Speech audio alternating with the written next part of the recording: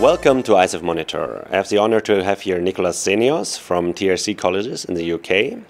You're an expert on the Azerbaijani market. Let's talk a little bit about Azerbaijan today as an inbound market. How many students are going to study in Azerbaijan each year approximately?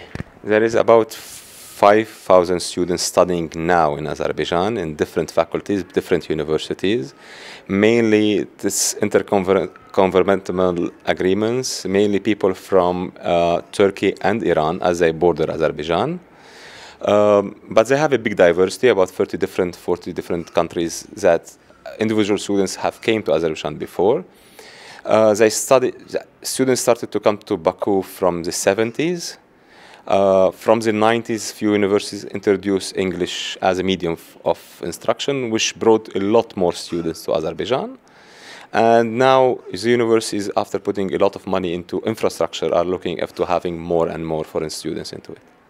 Tell me a little bit more about your background and the work you have been doing in the past years to raise these student numbers. Generally, the Azerbaijani Medical University is our main partner because, as usual, medicine is the easy one to sell overseas. And if you see the investments they have put into the infrastructure, as well as the petrol engineering universities and so on, the ones that have really the potential of accepting a lot of foreign students. First of all, they have rebuilt a lot of infrastructure, clinics, research facilities. And they put a lot of money into the human resource part, where they have mainly young, very talented, good English speakers. And they are bringing back even a lot of professors who went to work overseas. That means the government, I think, have a very good policy of encouraging the good level of education for Azerbaijanis and foreign students. They don't really make a big distinction about it. They want really to have very good education for both local and foreign students. Mainly, this ratio is still very high of Azerbaijani toward foreigners. But I think working with agents from now on, which is a novelty for Azerbaijan, will raise the numbers a lot.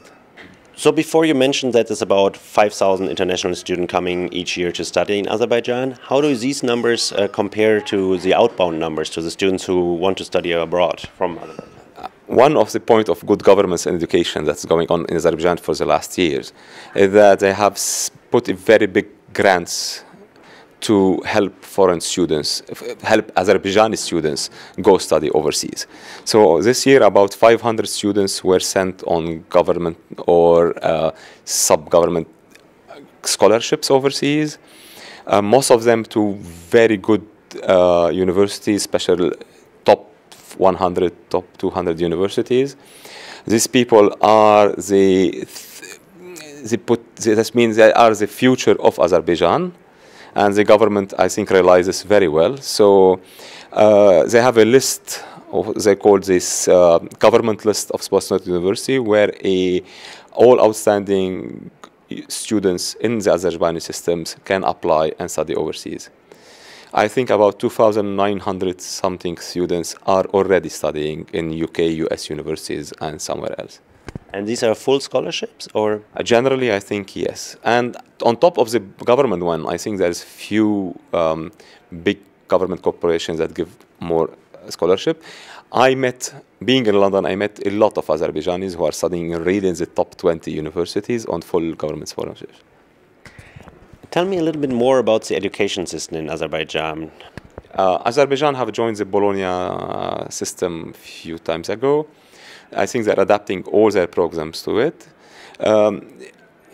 Azerbaijani schools, most of them are renovated and have a big investment. That means the investment starts from from the lower levels, from school level up to the high schools. That means I think I heard about a grant was given by the government to one of the schools to do IB programs.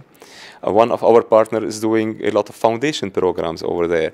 So they are really interested, especially in British education, which is very tempting for Azerbaijani.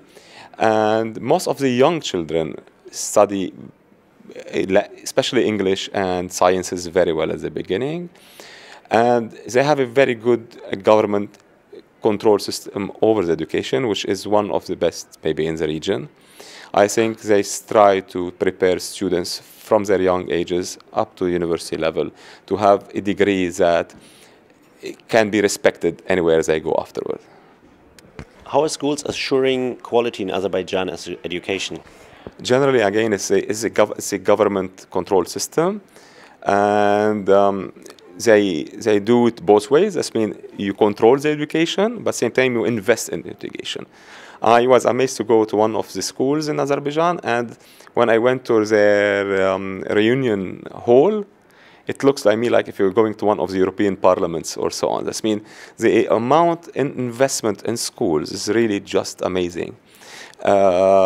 So they couple it, they control the level, and they put the money to get the best available education for the students.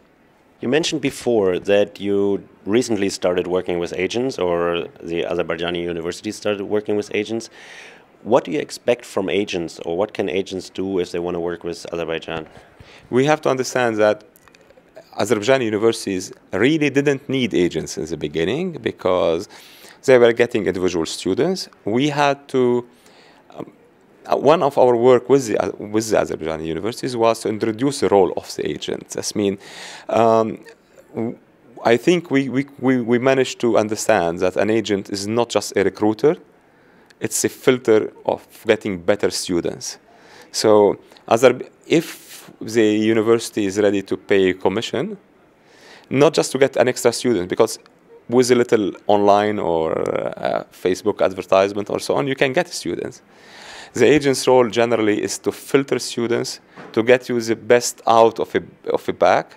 So generally, small agents have no big place over there because these universities generally are looking for serious partners, for long-term partners, people ready to invest in developing the image of Azerbaijan in their countries, not only from the commercial side, from the cultural and from the intercultural communication ways. I mean, we want, I'm not Azerbaijani, but I'm speaking on behalf of the university I represent. We want people to know what is the education in Azerbaijan, not only to have students from them.